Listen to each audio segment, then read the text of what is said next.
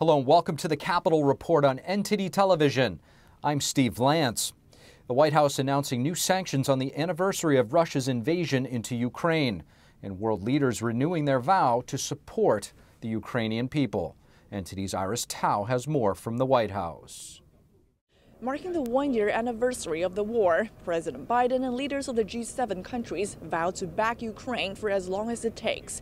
In a joint statement on Friday, the leaders say their solidarity will never waver in standing with Ukraine, adding that Russia's attacks over the last 365 days have laid bare the cruelty of the ongoing aggression.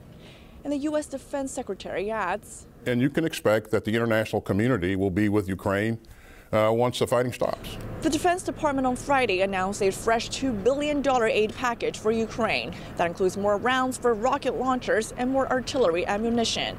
And the White House adds, secondly, the United States has begun now dispersing almost $10 billion in grant financing to help Ukraine meet the critical needs of its citizens. Meanwhile, a Fox News poll shows the American public is divided over how much longer the U.S. should support Kyiv with weapons and funding. 50% say it should be as long as it takes to win, while 46% say it should be for a time limited. All this as the U.S. announced a new round of sanctions targeting Russian and Chinese companies. The White House says they're supporting the Russian military and sustaining its war machine. Reporting from the White House, Iris Tao, NTD News. Are more and more American children identifying as a different gender without their parents' knowledge? A new report finds that more than 3 million students are now allowed to change their name and pronouns at school without parental consent. The new report comes from the Defense of Freedom Institute for Policy Studies. It finds that 8 of the nation's 20 largest school districts allow students to use their preferred names and gender pronouns at school without parental knowledge or consent. They include New York City's Department of Education, Los Angeles Unified School District, and Chicago Public Schools. Only 3 of the largest 20 school districts have readily available policies requiring parental notification if a child does want to use a different name. And joining us to discuss this study, we have the author of the report. Angela Morabito is spokesperson for the Defense of Freedom Institute for Policy Studies and a former U.S. Department of Education press secretary, and we are happy to have her on to discuss. Angela Morabito, thank you so much for joining us. Thank you so much for having me. Of course, Angela. So if I could just ask you, what is the rationale behind allowing students to change their names and pronouns without consulting their parents, and just how widespread of an issue is this?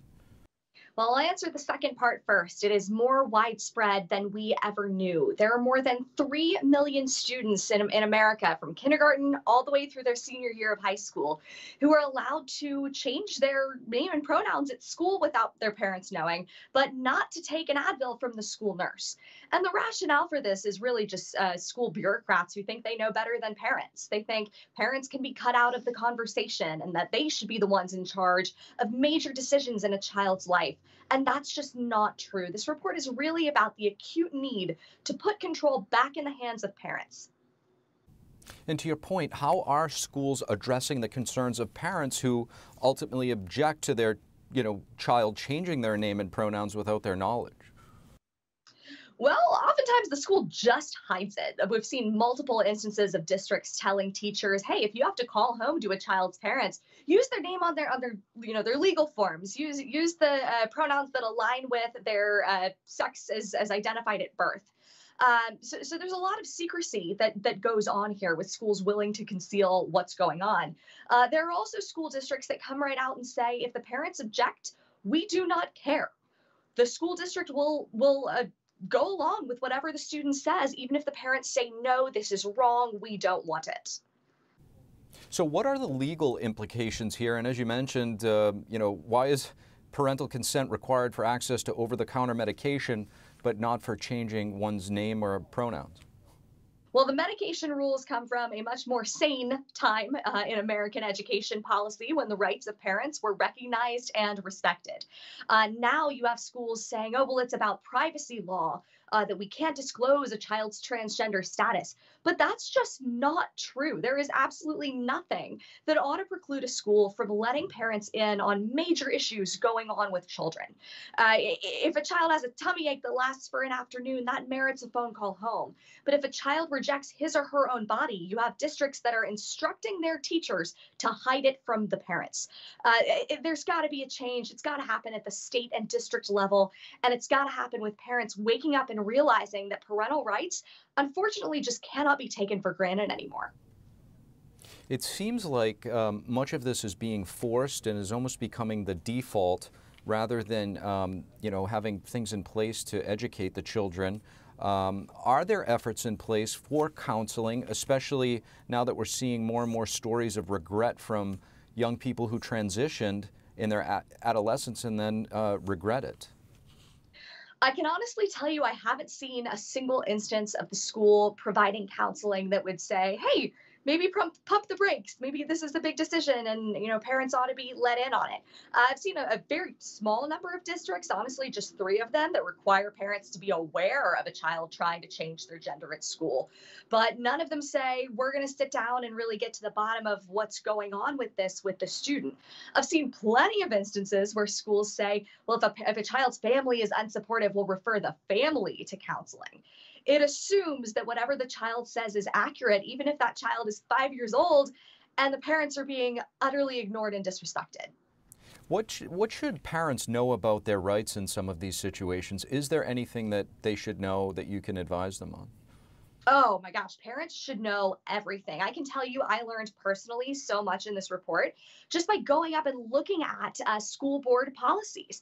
These schools are pretty obvious about what they do. They are not hiding the fact that they will hide a child's gender confusion or whatever you would want to call it.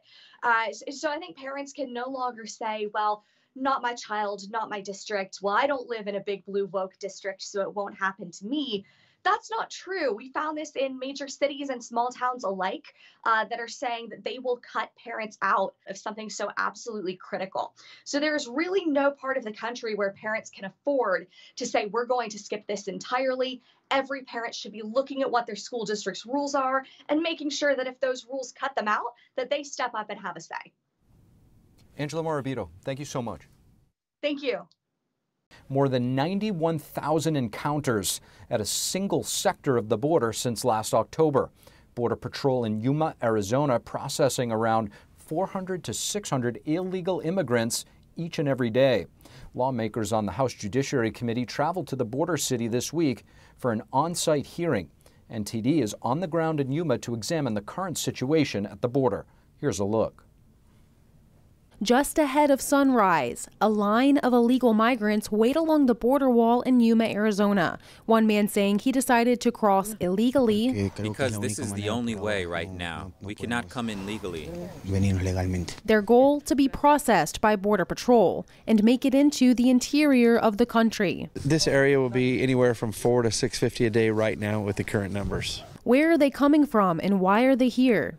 Georgia, yes. China. He says he's from Peru. He also says that it took him 5 days. For some, it took longer. A few people from China say it took them 46 days. The Chinese nationals tell NTD they are fleeing the Chinese Communist Party's repressive ideology. Faith, freedom, freedom of speech. We have no rights at all. The CCP to people is a kind of cruelty. She decided to come to America 3 years ago after the start of the pandemic. The lack of medical resources during the pandemic reminded her of when she was a victim of China's one-child policy 20 years ago. I lost 2 of my babies. One was 8 months old and the other was 23 days old. No medicine. There's been a spike in the number of Chinese people crossing illegally, a 719% increase year over year. Lawmakers on the House Judiciary Committee held a hearing in the border city this week. They met with local officials and toured the border, where many gaps remain along the border wall. This is where the wall ends. DHS says they will fill in gaps. Construction is expected to be completed this summer. Congressman Matt Gaetz, who is pushing to impeach DHS Secretary Mayorkas, accuses the administration of not having the will to secure the border. And that puts the needs of our citizens behind the ambitions, financially and otherwise, of criminal gangs, thugs, and cartels. Republicans also say the fentanyl crisis is a result of the open border. I mean, once again, what is it? Quadrupled the amount of fentanyl that's coming into America in the last couple of years. There's a direct correlation to opening the border and the fentanyl coming in. No Democrats in the Judiciary Committee attended the field hearing, calling it nothing more than a political stunt. Democrats say they plan to take their own trip to the border next month. Reporting in Yuma, Arizona, Jackie Rios, NTD News. Astronomers have cited something surprising outside of our solar system, and it's challenging theories about how planets are formed. NASA's Transiting Exoplanet Survey satellite discovered the Forbidden Planet. That's what it's called because of its unexpected size. Researchers say that the planet is about the size of Jupiter. They say it's extraordinary to find such a large planet orbiting a smaller star. That solar system is about 280 light years from Earth, and scientists now plan to continue observing the planet using NASA's James Webb Space Telescope. Thank you for watching the Capitol Report. If you want to see our full broadcast, check us out at epochtv.com.